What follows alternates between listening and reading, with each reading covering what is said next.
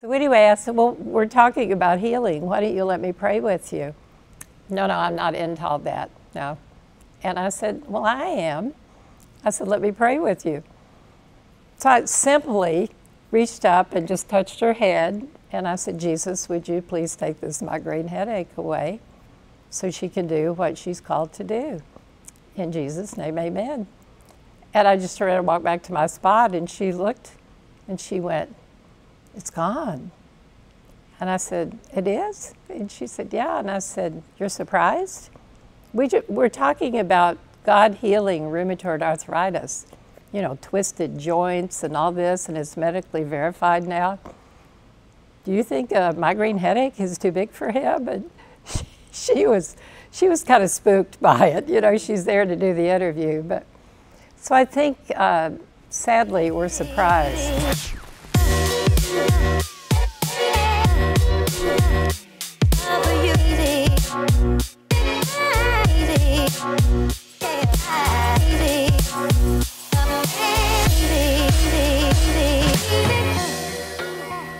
Well, hello everybody. As you know, I'm Lisa Fields, the founder of the G3 Project, and this is the G3 Project podcast, but it is a special episode. I'm so excited to be joined by Judith MacNutt. Welcome, Judith. Thank you so much, Lisa. I'm delighted to be here. Delighted to have you. Tell our audience just a little bit about who you are. I'm Judith MacNutt, as you just said. I'm president and co-founder of Christian Healing Ministries, which is in Jacksonville, Florida. My husband and I co-founded the ministry 43 years ago in Clearwater, Florida, and then moved it to Jacksonville in 1987. We have a healing center, and it has two purposes. One is people fly in from all over the world to receive prayer for healing. And then the other purpose is for training. So we always say it has two wings, because we do these schools of healing prayer that people come to. We have lay people and doctors and clergy and psychologists, all kinds of people from all different denominations, which we wanted. It's very ecumenical. So we train people. We write books. We have several books out on healing. And we travel around the world teaching too. So Francis and I married in 1980. We have 2 adult children, and they're both working with the ministry too, which is great. Mm-hmm. Yeah. Yeah, I'm so excited to have you and to give our audience just a little bit of background. So last year, a close friend of mine got diagnosed with a rare disease that gave her limited time to live. And so it really troubled me. So I started talking to different people that I know had wrestled with disease. And so I went to a leadership conference last November, and I met this woman there, and she was like, let's connect, because we both live in DC. So I was like, great. So I go just to have breakfast, not thinking anything of it, not even really thinking about my friend at the time. And then some kind of way, randomly, she was telling me she was a white woman, Anglican. I grew up Black Pentecostal. So I have this perception of Anglicans that it's not like, you know, how I would think about maybe the spirit or whatever. Sure. And so we're just talking, and some kind of way she started, we got on my friend that was sick. And so then she starts to tell me about her husband. She was like, my husband was sick. He was near death. Oh. And I remembered that years ago, my mom was sick when I was a little girl, and she had a bleeding that wouldn't stop. And we went to this ministry, this healing ministry in Florida. Oh. And she was like, the man named Francis MacNutt, he prayed for my mom, and her bleeding stopped. Oh, I love that story. And so then she was like, I remember that for my husband, so I took him there, and she's like, y'all do these like prayer weeks or something? Yeah. And it was the last day, and everybody circled around, and he was healed. And she said it was not only physical healing, but it was so much childhood trauma that he had. Yes. And so I was like, that's an amazing story. I didn't think anything of it. I kind of just let it go. I was encouraged by the story. So she was just like, keep praying for your friend. Yeah. So then a week later, I'm talking to another friend. This is an African-American woman, non-denominational. She struggles with sickness. So I'm like, well, how do you navigate that? What's helped you? And she's coming out. She was like, there's this book on healing by Francis MacNutt. I was like, twice in a week span. I was like, maybe God is saying something here. Yeah. So I went and picked up the book and was reading it for my friend, it's an encouragement to how to pray for her. And it really radically changed my prayer life. And so this is the book, you guys, Healing by Francis MacNutt. Yeah. And so that's how we got here. So then I read the book, radically changed my prayer life. Like me and my friends started praying together. One of my friends had HIV. We were praying for him. We were praying one night, and I just felt led of the Lord to pray for him. And I usually think, like, I've never seen someone healed from something like that. So I was like, praying for him for HIV just seems like a big request. That's a big start. Yeah.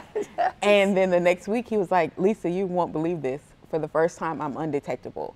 And so they do have medicine to like get you to undetectable status, but he had this for 10 years and could never get to undetectable status.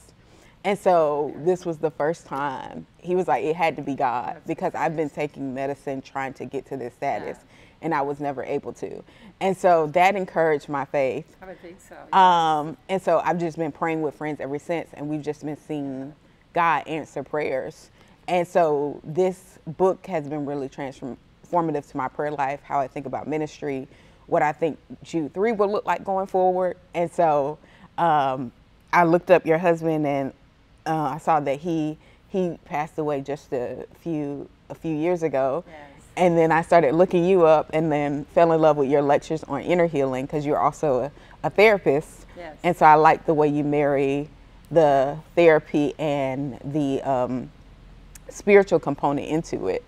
And so I was like, I have to get her on the podcast. And for a year I've been trying, and we finally landed you on here. And then when we finally got you, I told Lance, we have to do an in-person interview. I want this captured in this way. So I'm excited. That's the story of how Judith got here. So just talk about like your journey into healing prayer and what the difference you've seen it make.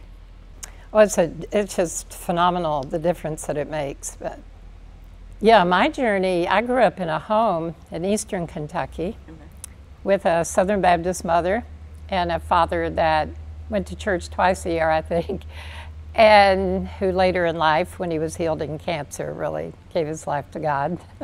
So I prayed for him. And was it that in the book too? Was that in the book? Or I read something about Francis pray for your father? Yeah, he did. Okay. He prayed and he was healed of cancer. But I grew up in this home where I always witnessed my mother praying with people. Like she was just always praying with people. And I would come in as a little girl, and people are sitting in the dining room crying, you know, and talking to her. And I said, why do people come here and, you know, cry? And she said, oh, they just need Jesus. I'll never forget her line. They just need Jesus. She didn't call it inner healing or anything, but that's basically what she was doing. And she prayed for people who were healed of cancer and all kinds of different problems. So, you know, I had that model growing up, and I went to church all the time. But then when I went to college and kind of got away, and I realized that this doesn't happen everywhere. You know, the church doesn't even talk about it. Like they'll put something in the bulletin if someone is sick, or they'll put it online now and say, pray for so-and-so, she's in the hospital. But nobody, I don't know, did they pray? And if you just say, Lord, bless that person, well, he's already blessed all of us. You know, so they need healing. And why do they need healing? And what do we need to do? So I started really researching it a lot more, talking to more people like you, reading books and listening. And the Lord really directed me as a young psychologist to start praying for my patients, like in the hospital. and which landed me in some trouble because they don't want prayer in the hospital either. So it's like I wasn't finding it in the church, and I wasn't finding it in my profession. So that's when I moved to Israel and opened a house of prayer and started praying with everyone. And then that's when I found that book. Francis came to Israel to lecture, and we got one copy of that book. And we had the Bible in one hand and healing in the other hand. And that's how we started praying with people. And we just saw all kinds of things. I mean, every physical, inner deliverance, everything take place. Yeah. So it was an exciting time. Yeah. So you're in a very exciting place. Yeah. Right now. Yeah. And one of the reasons this book appeals to me, and we were talking before we started recording, is because I have so many people that I'm interacting with that need, particularly the inner healing, because you talk a lot about that. They're struggling, and I've recommended therapy, and for some, they've got actually worse. And I'm like, God, I don't think you want people to live like this. That there's an abundant life, that is joy, peace. And so if therapy isn't helping, what is going to help? You know, what is going to help? That's right. Yeah. And I was like, there has to be more. And so I remember just leaning into that, praying into that, what does that look like? And so when I heard you talk about the inner healing, and then also praying for memories, I thought that was very, very insightful. Can you talk a little bit about healing and why that sometimes therapy doesn't necessarily meet that? And you're a therapist, so I feel like you can speak to this well. Well, you know, the interesting thing, a lot of it goes back to what I believe the Lord spoke to me one time and told me that we all have, if we've had trauma or a lack of love, especially lack of love in our lives, then there's what I felt like the Lord said is a shattered will. And we're taught, all of us, especially Americans, but all of us, to kind of pull ourselves up by our own bootstraps, and if you want it badly enough, you can have it and all that. And people, we know that people, like if you take the whole world of addictions, like no alcoholic wants to drink and ruin their life, you know? And they have in their mind that they want to get better, but their will, they can't do it. It's like somebody trying to lose weight, you know? You'll go 3 or 4 days and then just go, oh, I could just reward myself now. You know, what is that in us? And one of the things we talk about in inner healing is what we call capacity. People don't have the capacity to do what they need to do to get well. And so that if that capacity isn't built in childhood, like by 2 very loving parents and a loving community and a church and all that, then we don't, the will is not there. It's not strong enough. And so we keep failing over and over and over. We think things will make us happy, you know, get a new car, get a new boyfriend, you whatever. And those things last for about a day. And then we're right back in that, you know, depression is so prevalent in America right now, especially. You know, so if we have these memories that need to be healed, those memories don't go away. They're just with us always. Say a father who's abusive, or incest, or beatings, or just even a lack of love, you know, sexual abuse. Like 1 out of 3 women and 1 out of 5 men have been sexually abused. Although I think that number should be changed to like 1 out of 1 and 1 out of 3. Because so many people I talk to have been sexually abused in childhood. You know, so those memories don't go away. Like if you have a positive memory, that builds you up and gives you capacity and helps you be strong.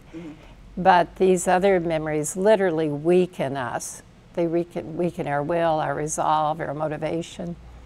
And so what the Lord does is, because He's not bound by time or place, He comes into the memory.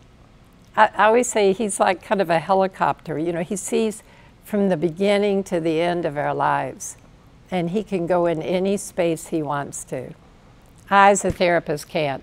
I can't reach back in someone's childhood and change it, but he can.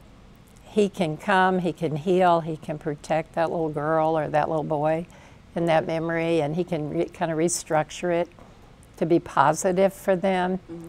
You know, so healing of memories is very important. For those who are wrestling with those memories, because I think especially sexual violence in childhood is so pervasive, and many of the people that I know that are deeply wrestling in adulthood, it's because they suffered some kind of sexual violence in childhood. Oh, absolutely. What does it look like to pray? What does a prayer look like for a memory? Yeah, like if you came to see me, I'll use you since you don't look like you need too much healing, but anyway, say you were incested by someone in your family, you know, like 70% of all sexual abuse happens with a family member, or extended family anyway. You know, so if that happened and you came and you said, this happened in my life, or my neighbor abused me, or my girlfriend's father abused me, you know, there's all kinds of ways that sexual abuse happens to children. Then I would say, hear your story. We teach our prayer ministers to 3 things: listen, love, and pray. They listen to this story. They're listening with one ear to God while they're hearing the story, and another one to the person. So basically, they hear the story. I believe about 70% of healing takes place being eye to eye to someone, sharing the secrets of our soul, and then praying with them. And you're loving them with the love of God. So you just simply ask Jesus to go back into that memory, okay? Because that memory is very present to the person, very present. They don't have to look for it. We all know what our the traumas are. So anyway, just, ask Jesus, you know, to be in that memory, to come into the bedroom, you know, to be between that person and the person who offended them or hurt them, to protect this child, to let that child feel safe.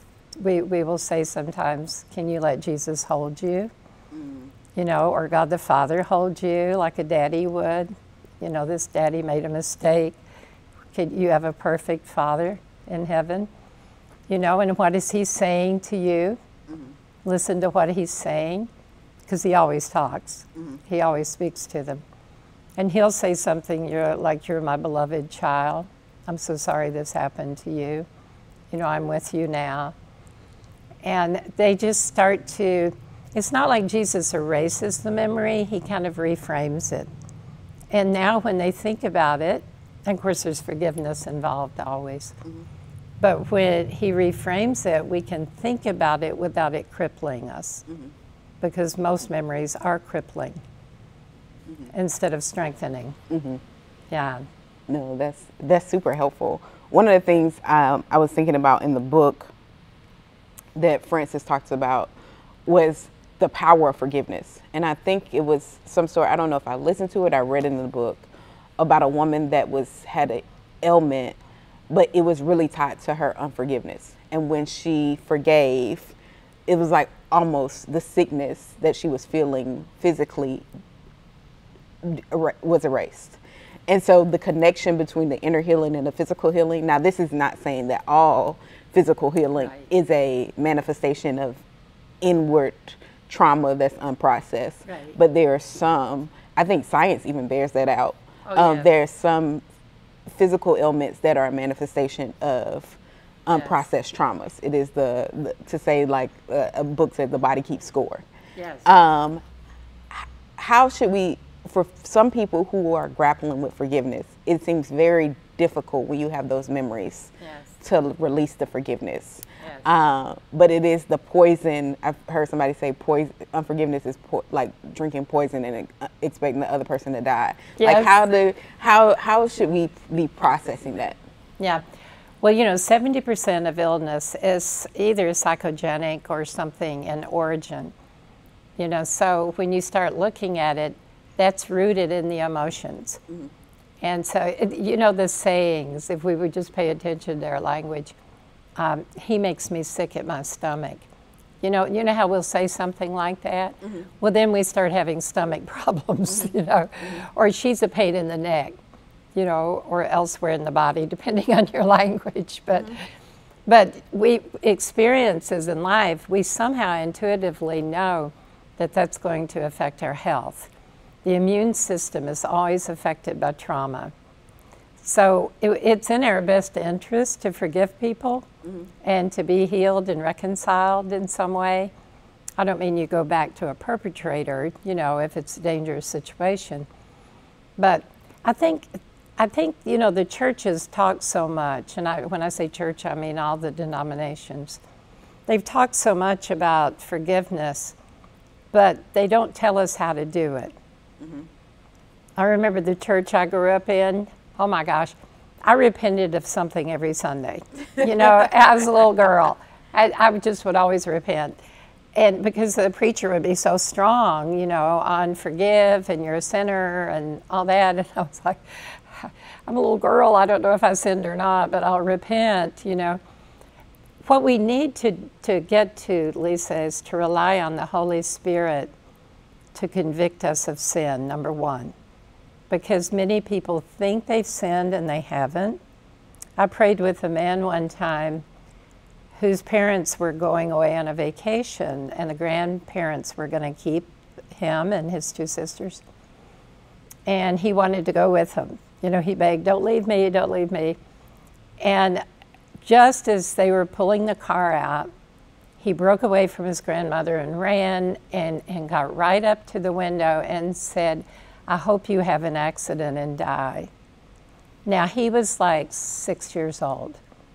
And he came to see me when I was in private practice. He had arthritis throughout his body. You could hear him coming down the hall shuffling. He was just a miserable man. He was so, and he told me that story, and I said, do you really think you killed your parents? And he said, I do. I cursed them. I said, you were 6 years old. And they did have an accident and died on that vacation, both of them. Wow. You know, so he felt, you know, kids feel they have so much power. We all feel powerless as we get older, which is funny. But anyway, I was able to ask Jesus to come into that memory. He had to forgive himself. A lot of us have to forgive ourselves for the things we've done. So I think it's really important for people to know, number one, was it a real sin? Or was it just a wound? Was it wounding? Trauma. Number two, is the Holy Spirit telling you? Because Jesus said, the Holy Spirit will come into the world to convict us of sin. You know, so the enemy, Satan, condemns us when we do something wrong. And so is the Holy Spirit really telling you? Obviously, if it's adultery or murder or something, that's a sin. But there's a lot of other things that aren't. If we've been raised in that culture of guilt or shame, we tend to just take too much on. So, and then the other part of that is to forgive someone takes grace. You never feel like forgiving anyone, you know, and some people wait, well, when I feel like it, I will. But it's grace, so I help people understand. Let's ask Jesus, who hung on the cross and said, Father, forgive them, because they don't know what they're doing. I believe a grace entered the world at that moment in time that is just permeating the air we breathe even. I just think it's everywhere. Yeah. And all we have to do is say, Jesus, help me, forgive, and it comes instantly. Yeah. You know, and then after forgiveness, the inner healing comes. You pray the inner healing prayer. I've always said, you know, for churches that are liturgical, like Catholic, Lutheran, Episcopal, and Anglican, and all those, where they have confession, you confess your sin, but then you need healing after that. So I've always tried to get inner healing into the confessionals, to get priests and clergy to know how to pray for them. So forgiveness is a gift. It's a gift. But it's also a gift we give ourselves. Yeah. Yeah, it's so funny you said that, because I was wrestling through my own forgiveness journey for something, forgiving someone in the recent months. Yes. And recently the Lord took me to Jacob and Esau. And when Jacob is coming back and he's scared Yeah. to come back to Esau, and he sends all these things like kind of to butter him up, because he's thinking about what he's done to Esau, and he has all this guilt. Yes. And he's scared to return to Esau. And when he gets to Esau, Esau just embraces him. I know. And he's like, I will take this. And he was like, I don't want it. He ends up taking something just because he insisted. Right. But I thought about, like, it was as if the Lord was like, put yourself in Esau's shoes for a minute. How long did he probably stew on his brother's wound? Like, how long did he stew on the fact that his brothers took his birthright? But at some point, he allowed love to swallow. He did. The hurt.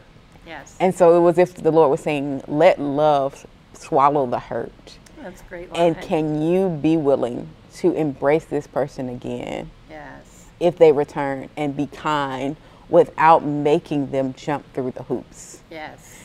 And that's great. It was so convicting to me. I could only weep, like, sure, because the pain was very palatable. Yes. So you feel the pain, but you also have the tension of, I love this person, but also I have a deep wound. But what does it mean to let love swallow the hurt? I love that line. Love swallow the hurt. I love that. And let forgiveness flow. And that, when I said, Lord, I'll do that. If you bring this person back, I will let love swallow the hurt. And I felt a release in my own, because you don't know how much you're carrying when you have the unforgiveness in your heart. I know. You know, I've always felt, being a therapist, I've always felt like most people don't want to sin against us. You know, it's their own brokenness that makes them act that way. So the older I get, I really think about that now when I'm working with someone. You know, that it sounds like that person. I remember a friend of mine who's a priest, he says, hurt people hurt people. And when we carry hurt within us, we want to place that hurt somewhere. And, you know, the old thing of scapegoating or transferring or projecting, whatever we want to call it, then we hurt people, hurt people. That's why it's so important to take care of our own heart, take care of our own journey. And then when things come that, I'm pretty quick to, I think every night, this is what I try to do. When I go to bed at night, I tell God what I'm grateful for that day and thank Him. And then I bring to His attention, which He already knows about, the things that hurt me that day or disappointed me. And I choose to forgive before I go to sleep, because you won't sleep anyway. I always tell people, you know. But yeah, most people, they just don't think. They just say things. And we're developing a culture in America that is kind of writing on history of being unkind to one another and to different groups and peoples and denominations and everything. You know, so we're kind of riding on those coattails, and it's time to stop and begin to love each other as Jesus told us to. Yeah. And I think love is the one of the ways we're going to penetrate culture. Yes. Like, even as I was using an example of what God was sharing with me, just been dealing with me on grace and love, that when you understand my love and what I did on the cross, then you're able to give that grace to someone else. But then when you feel the weight of the offense, you feel what it took for God to release our sin. Like, you feel a fraction of it. So then that gives you a new experience with grace. But then when you extend it to someone else, they get to see a human demonstration of the grace that God is trying to disperse unto them. So it's like God is always doing a 2-for-1. I'd say in the conflict with people. He's trying to minister to the person that hurt you and minister to you at the same time. Yes. And so it is that demonstration of the grace we received that frees us and the other people we're in relationship with. Absolutely. That's why in the book we talk about the 4 kinds of healing, because there's 4 kinds. You know, I grew up, we used to have, since you've got a Pentecostal background, we had these tents that came through town. And my mother would take me to church in the morning, like to the Baptist church, which was very staid and very quiet. Then we'd go to a tent at night, you know, if they happened to be coming through town. And people were filled with the Spirit, and they were praying in tongues, and they were resting in the Spirit, and they were really happy and, you know, joyful and everything. And I was like, this is very different, you know, I would tell her. But anyway, I learned a lot early on about, you know, the whole move of the Holy Spirit and what the Holy Spirit does. And the 4 kinds of healing, most people just think of healing as being physical, you know, because they've had Oral Roberts and Benny Hinn and all Francis MacNutt and all these people to pray for physical healing. Of course, that's important if you're hurting and sick, or especially terminally. But then there's spiritual healing, which is what you're talking about, the love and the grace of God. And forgiveness. And then there's inner healing of the emotions, and then there's deliverance from evil. So all 4 of those, a lot of people that have been really traumatized need all 4 kinds. So we've trained our prayer ministers to really look, you know, what's here. Some people just need good old physical healing. Francis used to call it just good old physical. They've had an accident or a car wreck, and they just need that. But the majority of us need almost all of those. So, and that's what Jesus said.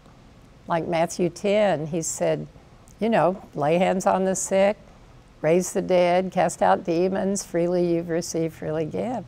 So the church has only done a limited number of those things.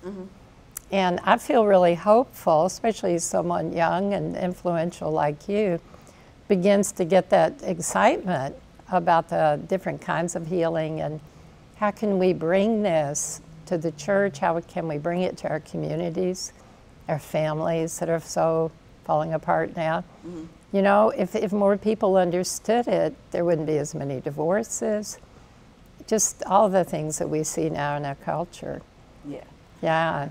No, so you segued right into my next question, which is the deliverance from evil. I think we discount the real reality of evil, and that people have opened themselves up to demonic influence, whether that be a lot of things that are going on now, that people are engaging with the occult and demonic. And so something, I was visiting a friend in Atlanta a few weeks ago, and we were having, we were just talking, and she was saying, she pointed me to the scripture about anger. And Ephesians. And it takes a foothold in your life. And like anger can bring like demonic strongholds in your life.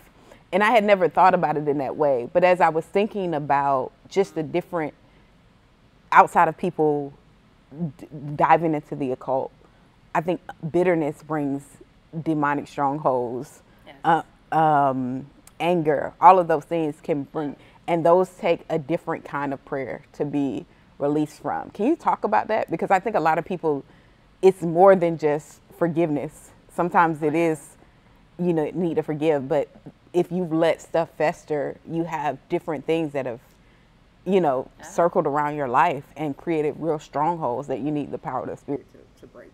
Absolutely. Yeah, stronghold's a good word for it. I had a man who's an evangelist came to the house of prayer I was running in Jerusalem, and he said that we're all tempted in every way. Of course, I use this in my teachings. We're all tempted in every way, but it also tells us in the Bible the Lord prepares a way out. So look for that way out, I tell people. You know, yes, that man looks good, but don't go there, you know. But then if we give in to temptation and we continue in that behavior, it becomes a habit. And then over time, if we stay in that habit, it becomes a stronghold. And that's where the enemy can come in. So that can be with occult activity, that can be with hatred, that can be with racism, that can be with sexism, that can be with greed, which is one of our number one ones in America right now. You know, extreme emotions, extreme fear can open the door to the enemy. Extreme anger, grief that goes on too long. All of those things, there's like a counterfeit in the enemy's world of our emotions. Now, not joy and love, obviously, but the so-called negative ones. I don't like to call them negative. But anyway, the once that door is open, like the scripture you referred to, be angry but sin not, that's saying you're going to be tempted. It also gives you a time frame. Don't let the sun go down on your anger, so you're dealing with it like I do at bedtime. Or you'll give the devil a foothold. So that means he's in now. He's not just around you, he's in, you know. And there's a big debate in the church for so many years, can a Christian have a demon and all that? Well, I believe they can, because I've done this for 45 years. So anyway, I think the occult is the #1 reason most people get into demonic. We don't call it possession because that's too strong. That's somebody who's really given their life over. They've made blood covenants with Satan and all kinds of things. Belong to covens and cults and warlocks. That's a whole different story. When Jesus talked about having a demon, or Paul, it was simply that, to have one. Derek Prince, I like the way he described it. He said it's like when we first come to the Lord, Jesus and the Holy Spirit, and to move into Main Street, and then they get into Cherry and Maple and on down Oak Street. And then, but there's still an area that we don't let them in. And that's where, as Chuck Kraft would say, the rats are. You know, and he says if you want to get rid of the rats, get rid of the garbage. So you get rid of the garbage, the rats leave. So what's the garbage? That's the demons, you know, or I mean, their sin, and the rats, that's the demons. So I'll tell you, you know, I just finished doing a new revision, an expanded revision of Francis's book, Deliverance from Evil. And so I've been immersed in this for about a year now. It'll be coming out in March, the new one. But when I was a little, not a little girl, I was, well, I was pretty small. I went to a slumber party, and we were all good little Christian girls, but somebody said, let's do a seance. And I said, okay, what's that? You know, I didn't know what it was. So we got in a circle and lit a candle, and we called on, one of them had a dead grandmother, we called on her. Something showed up, I can tell you. I heard a voice, and we just scattered. We were like roaches when the lights are turned on. We just took off under beds, in the shower, everywhere. Scared us, you know. And then in high school, one of my girlfriends had a Ouija board. I'd never heard of a Ouija board, so we cut class, went into a room, played with a Ouija board. Well, flash forward to Israel, this is before I was married, and this man came from Pretoria, South Africa, who had a deliverance ministry, and he was a Baptist. My pastor got a hold of him, introduced me. He offered to pray with me, and I thought, well, that's sweet, you know. Well, we sat down to pray, and he looked at me. I mean, the Holy Spirit just revealed it. And he said, you've been involved in the occult. And I said, no, I haven't. I've been a Christian my whole life. And he said, well, the Holy Spirit is saying that. And he said, let's pray. I'd totally forgotten those experiences. And the moment he prayed, and I just sat there quietly, both of them came to my memory. And he said, I told him what they were, and he said, you were joking. You were playing, but the enemy took you serious. You walked into his territory. So with deliverance, what we have to do is acknowledge that we have sinned against God by seeking knowledge other than from him. And then we have to repent directly of it, and then we have to renounce it. I will no longer be involved in the occult, you know. And then I prefer to have someone else pray the prayer of authority to cut me free from that and tell it to go. I just did this yesterday with one of my girlfriends that I'd spent the weekend with. And there was somebody in her life that the father is a warlock. And when I looked at this young woman, I saw that. I didn't know. And she said, well, you know her father's a warlock. And I said, no, I didn't know that. And that's like a satanic high priest. So we broke that, and everything. That young girl was cut free that I had seen this in. You know, so people think that some of those things are just innocent, but they're really not. And they think they're games like tarot cards and horoscopes and all those. There's so many innocent ways people walk into that.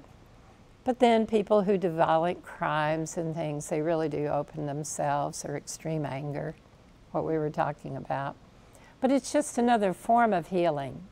And that's what we always want people to think about, to do it in the context of forgiveness and even healing.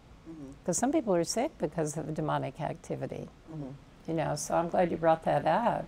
Yeah, no, I think all of that is super important to think through and see where the gaps are. Because as we talked about before, I've sent a number of people to therapy, and they either had no change or it actually was worse. And you and your statistics, you said before we started recording, a third of people get better, a third of people have no change, and a third of people get worse. Yes, bad odds.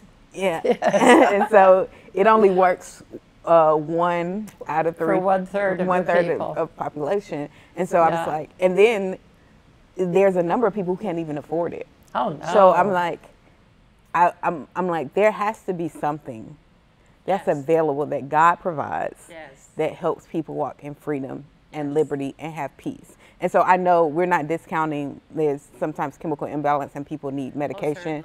All of those factors are true. But I feel in my heart that there is more that God wants to do for people to be healed, for people. And I just, from what I've seen this year after reading this book and implementing prayer on a whole new level, praying with friends, praying intensely in my own, like this has probably been the most consistent in my walk with the Lord of prayer and being intentional. And I've just seen breakthrough in the lives of friends. I've seen God answer prayers. And it's just simply by literally having prayer together, confessing, James' passage, confess your faults one to another, pray for one another, and then healing comes. And so it's so basic, but we forget to do it. It's very simple. Well, we've not been taught, really. We've really not had it put together in a very good package. It's been a little disjointed in the church. And the Holy Spirit's bringing it back now. You know, and I tell people it really is simple. I remember our schools of healing prayer, we had like, we used to have like 13 talks per school, 4 levels. And I was telling my dad about this one time, the schools. He said, what is it you do again? He can never remember what I did. It was just so out of his framework. And I said, well, we teach people how to pray. And he said, all of that to teach people how to pray? Isn't prayer simple? I said, well, yes, it is, but they learn a lot. You know, they just have to learn so much about how to pray. But I just encourage people all the time, just start praying. Just start praying. Read a good book. You know, read the Bible. Just if your friend is... We were doing, down in Tampa, I was doing an interview. We were doing a medical study on the healing of rheumatoid arthritis. And it was with a doctor out of Johns Hopkins. And we had the, you know, the film crew and everything. And we had, it's actually in medical journals now, and we have a video of it and all that. But this one woman that came over, she was just a newscaster from Tampa. And she came over and she was interviewing me. And she just kept squinting and rubbing her head and everything. And finally she said, let's take like a minute break or something. And I said, are you okay? And she said, I have one of my migraines. You know, people always say, my migraine, my allergies. And I'm like, they're not yours. You know? So anyway, I said, well, we're talking about healing. Why don't you let me pray with you? No, I'm not into all that, no. And I said, well, I am. I said, let me pray with you. So I simply reached up and just touched her head. And I said, Jesus, would you please take this migraine headache away so she can do what she's called to do? In Jesus' name, amen. And I just turned around and walked back to my spot, and she looked and she went, it's gone. And I said, it is? And she said, yeah. And I said, you're surprised? We're talking about God healing rheumatoid arthritis, you know, twisted joints and all this, and it's medically verified now. Do you think a migraine headache is too big for him? And she was kind of spooked by it. You know, she's there to do the interview. But so I think, sadly, we're surprised. Yeah. And I think, you know, I was on the way to an event a month ago, and a friend was driving, and she picked up another friend. And the friend was saying how she got this reading from some kind of, the person that does astrology, psychic reading. And she was talking about how accurate it was, down to the fact that her bed was broken. And the psychic was able to tell her everything and so much that happened in her life. And I had been reading through the book of Acts during this time. Yeah. And I thought to myself, for someone like that, what is it going to take for them to convert? And that it said to me, they need to see a demonstration of the power of God that's greater than the demonic things that they're seeing. Yeah. Because just a simple declaration of the gospel is not going to be effective. And not to say it can't be, because it can. I don't want to limit God. Yeah. But I thought about Paul in Acts and how the apostles moved. Sometimes it was a lot of the times it was the demonstration and then the gospel presentation. Yes. And I said, we need that same demonstration, because if a psychic can tell her something about herself, she wants to see, well, does God have more power to see into my life? Sure. And so just been really praying into that, like, God, what does that look like? How are you're showing me these different things. How are you trying to use me in this season by what you're demonstrating to me through these encounters with friends needing healing, with meeting people that are in, you know, these things, and then meeting people constantly that need inner healing, that have really intense traumatic experiences. Yes. Like, I feel like these pieces, how are you putting them all together for me in this season? Yes. And so when you're saying that, it's just really resonating with me, because I just feel like I sense that God is going to use me in a different way. But also I feel like just as the body of Christ as a whole in this season, God is going to use us in a different way. And that's why I wanted this conversation to happen, because, I mean, the way that I even got introduced to this book is providential. It is providential, of course. And just all the things that have been happening in my life this year are no coincidence. Oh, no, not at all. So I'm excited to have you here to talk about this. And I would love for you, we're about to wrap it up. Is there anything you think our audience should know, or that you feel like pressing upon your heart, that the Lord is pressing upon your heart in this moment for our audience, or for me, or for Jude 3, that you want to share? Well, I know I looked at your ministry and I was so impressed, you know, with what you're trying to accomplish in the world. And I would like to bring it back to the love of God, you know, that your audience would truly begin to understand that love really, really is the signature, that God, you know, we say kind of casually, God is love, but it's the love that heals, and He designed us to be in relationship with Him. We're designed, and we're designed to be in love and in relationship with one another. And Jesus was the model for that. And look how Paul's life was changed, you know, from Saul to Paul.